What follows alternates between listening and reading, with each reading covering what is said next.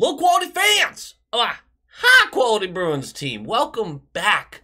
We're going to talk about some free agency. About a handful of guys that I think might be worth a look. This is not going to be the 60-person video where we just go through all of them, because I don't think that makes sense for this Bruins team this offseason. I do want you to put below any guy you're interested in that we don't talk about tonight, because I'll be making more of these before July 1st. You can bet your biscuit. But I'm going to talk about how we can get him. You want Pierre-Luc Dubois? Easy. It was not easy. You want Dmitry Orlov? Piece of cake. The cake is red velvet. You have to bake it from scratch using nothing but a spoon and 3 lighters duct taped together. You want Timo Meier? Lower your fucking expectations, okay? I'm doing my best. I'm doing my best. Seriously. Stop. Stop. No, it's not rude. No, it's not. It's unrealistic. Mom! The goal here today is to take a look at this team as is right now and do our best to fill it out as competitively as possible without making any trades that are super unrealistic or any deals that are super unrealistic. Are you going to agree with everything I say and the value of each player? Absolutely not. But I will not have some sort of move that has Forbort getting traded for a 3rd rounder. Like, that's not going to happen. I am omitting a couple names that everyone's going to want. Patrick Kane, I don't want to touch that. Not even close. Ryan O'Reilly does nothing for this team right now. We need to get younger. Vladimir Tarasenko, he's not coming here. Van Riemsdyk would be fun. Money's way too much. Doesn't make sense for a winger. Klingberg, I don't even know why you'd bring him up, honestly. Meier, obviously too much money. And same with DeBrincat. Way too much money. Guys that are, we love to have more wings. Don't get me wrong. We need down the middle. That's where we're going to focus. You got to start somewhere, though. And the first place you got to start is clearing out some money. So let's jump over to Cap Friendly. Here's the current squad. We're going to make quick changes where I am going to buy out Mike Riley. I am going to trade Derek Forbort for a 6th-round pick with the Panthers. And I'm going to move a couple guys into the lineup, and we're going to see what we're left to. I'm fast-forwarding through this because 2 videos I basically did the same exact thing. So we're just going to skip ahead. And just like that, we have $7.9 million in cap space, needing a 2nd-line center, a 3rd-line right wing, a 4th-line left wing, and then a 3rd right defenseman.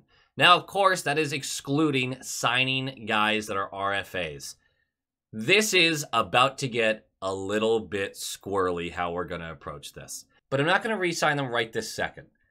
I am going to show you how we can bring players in, and sometimes that means keeping Swayman and Frederick. Sometimes it means not keeping Swayman and Frederick, okay?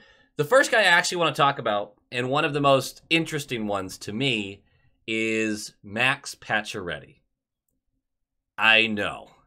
The odds aren't great. He is in my unlikely category. He is coming off of 2 ACL tears. Last year, he had 3 goals in 5 games. In that 5th game, and a non-contact injury tore his ACL again. Is he ever going to play again? Is he going to be ready to play again next season? Who knows? But here's what I find kind of fun about it. Not the injury, obviously. If you wanted to bring in Max Pacioretty, his deal is going to be somewhere in the $2 million range. I just can't imagine a team paying more than that for a guy who's coming off of 2 ACLs. It's going to be a 1-year, $2 million deal, maybe 2.5. I don't think I'm being crazy here. And would he choose the Bruins? Would he see the Bruins as a good landing spot to rebuild his value? Maybe play an opposite wing of DeBrusk or maybe Pasternak? I don't know. Let's see what it looks like, though, shall we? I mean, seriously, who's mad at that? Who's actually mad at that? Patches for $2 million on the left wing. Maybe swap him and Hall, huh? Either way, you're kind of like, okay, I don't hate that. Is it someone out there is going to be like, he's going to get 4.5 from a team? I just don't see it. I just don't see it.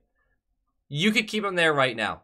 I'm just going to leave him there. I'm not going to undo that trade right now. That's fun to me. Is it likely? Absolutely not. But it is a fun conversation. The other super unlikely guy is Pierre-Luc Dubois. And let's not even talk about the $9 million that has been referenced for him. Let's talk about a more realistic $7.5 million. All right? Here's the issue I'm having with him. He's an RFA, whatever. That doesn't really mean anything to us because we could do a sign and trade with Winnipeg. They do a 7.5 for 8 years, trade him to us. Who's going back the other way? Honestly. They don't need Swayman. They have Hellebuck. They're not that interested in Swayman. Frederick barely moves the needle. Liessel's part of the package. Do we have a first? Yeah, in 2025. Are we really going to give up a first for 2 years down the road when we might be bottoming out at that point? Not that I believe we will be, but we do not know what the future holds for this squad. If we trade that first, we're in trouble. We're in trouble as it is. I don't see it happening. Pierre-Luc Dubois doesn't make sense. But financially, you want to make it work? Taylor Hall, he's gone. He's gone.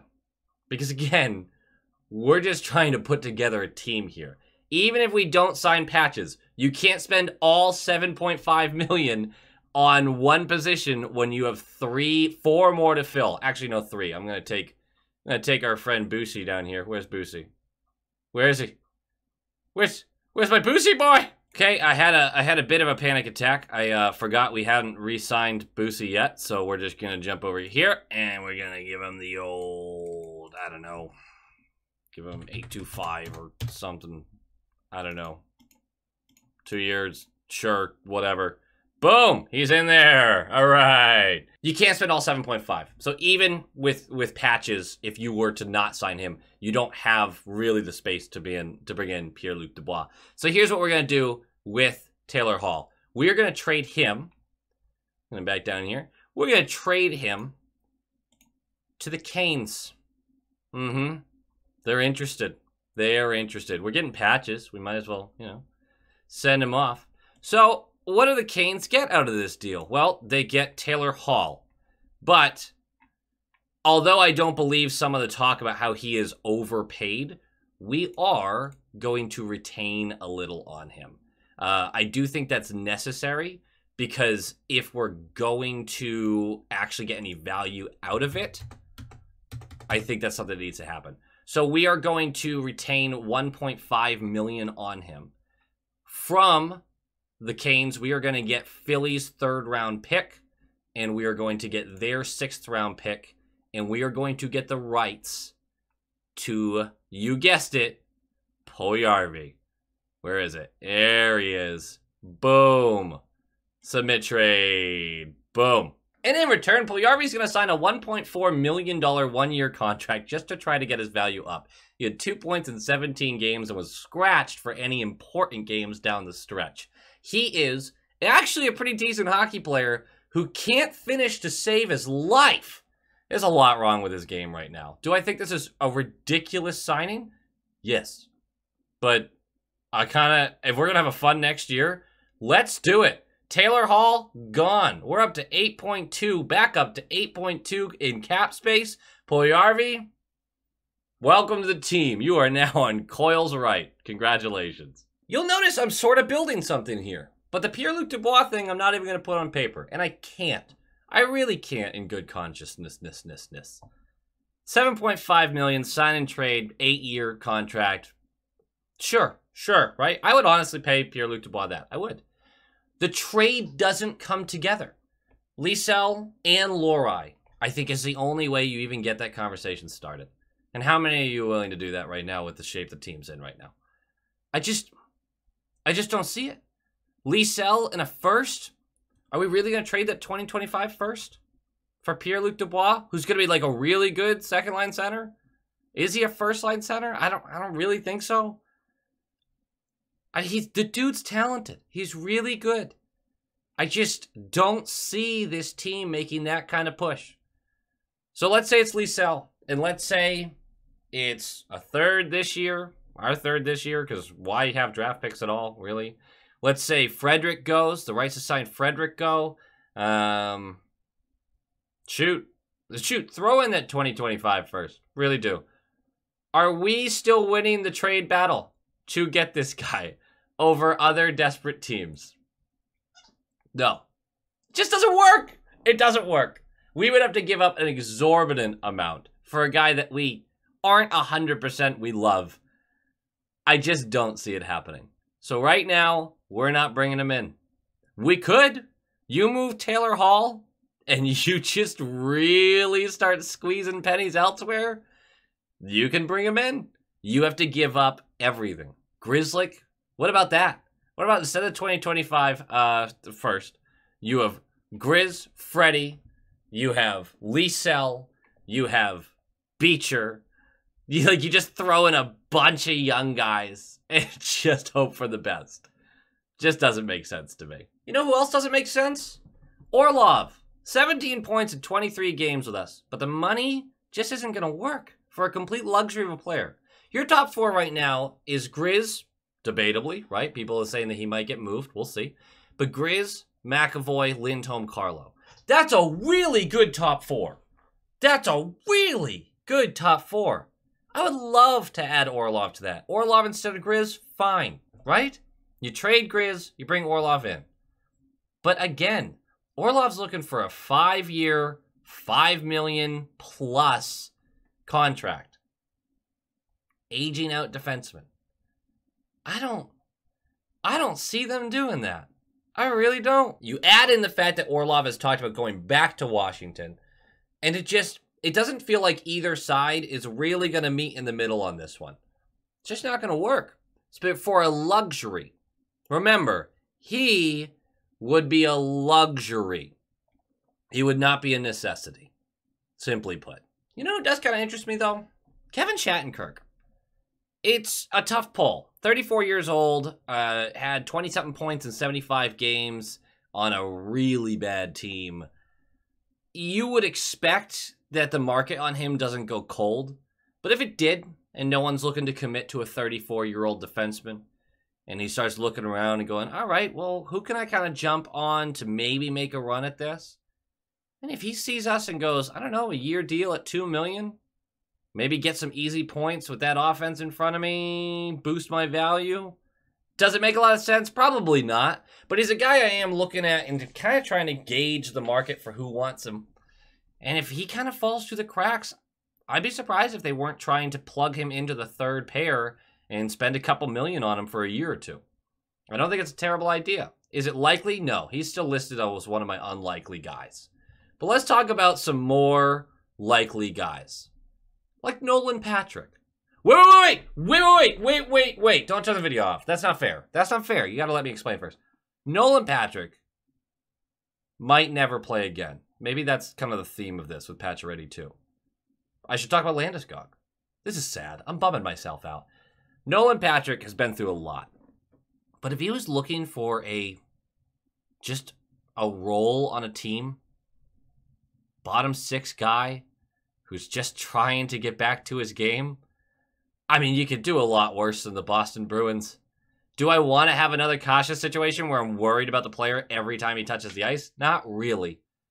But you're talking about another really cheap contract for a player who, when they can play, is a pretty damn good hockey player. I think you make a call. You know who else checks boxes? Tyler Bertuzzi. 30 points in 50 games played, showed offensive chemistry with the boys, and then obviously had some defensive woes in the playoffs. But can we make it work? Well, let's find out, shall we? Let's jump over here. All I'm saying is it kind of works. It kind of works. Now look, you just traded Taylor Hall for Tyler Bertuzzi. I don't think that makes a whole lot of sense. Yes, Bertuzzi's younger. But you're still not going to sign him to an 8-year deal. I don't think so, at least. Not with the way he plays the game.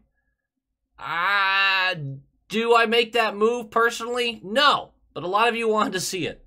That's the way you do it. You have traded Taylor Hall, gotten a little bit of something back, and you signed Bertuzzi to basically Taylor Hall's deal. I put him for 4 years at $6 million. Boom. Easy peasy. We got to make more changes, though. Because if we're actually going to have a complete roster, we got to shake it up even further.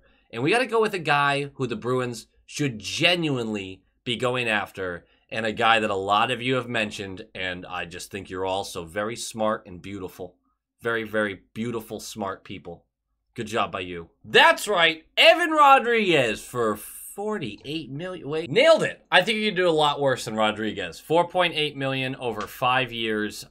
Obviously, that's per year. I think he actually ends up doing a 2 to 3 year deal so that when the cap rises, he's up for a new deal and his value may have gone up. But I think he just do a lot worse than him at 2C.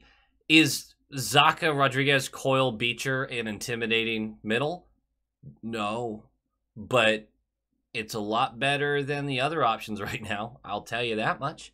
Unfortunately, that does put us over the cap. I am going to leave the Hall deal done because it brings in Puljujarvi and gives us a little bit of wiggle room.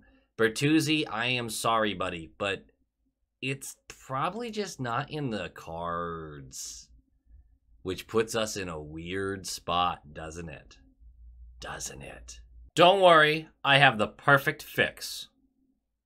Yeah. Nailed it. I'm going to disappoint you all with the last one, and I should show you my whole face for this. Justin Hall. You could sign him to a 1 year or 2 year, $1.2 million deal. He had some struggles. Late in the season with the Leafs. 18 points in 80 games. Bit of a black hole offensively, but strong defender, but did flame out in the playoffs. It's not a perfect solution. I challenge you to find a perfect solution for our third right defenseman. That's who I'm bringing in that we don't have to spend a ton of money on, but prevents us from drawing up younger guys before they're ready. And we simply don't have a lot of defensemen that we like in our system that are ready. Lohrei, we're hoping, but I'm not ready to force him in the league. So let's take a look at how this really pans out. Is that a perfect squad? Absolutely not. That's weak down the middle, weak on the left side. Right side is fine, I guess. Defensively, studs for the top four. Oh, wait, Grizz, hold on. Whoop, there we go. The third pairing, not great. Your backup goalie never played a game in the NHL. That's not perfect. That's the kind of situation we're in. I want to do a little shuffling here, though. So bear with me. I'll be back in a second. So what's the best team I can put together right now with some realistic moves? Well, it still includes Justin Hall. It does. Jeremy Swayman's gone, though. He had to be traded. Trent Frederick was offer sheeted by the Anaheim Ducks. The Ducks had to send us a second-round pick. They're gone. Sorry. It's the way it goes. Pacioretty, pipe dream. It doesn't actually work out for us. But Evan Rodriguez does sign for $4.8 million, but he has to move over to the wing.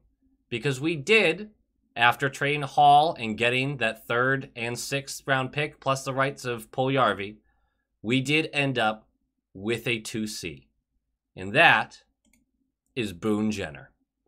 The Columbus Blue Jackets need to make some noise next year. They are desperate to do so.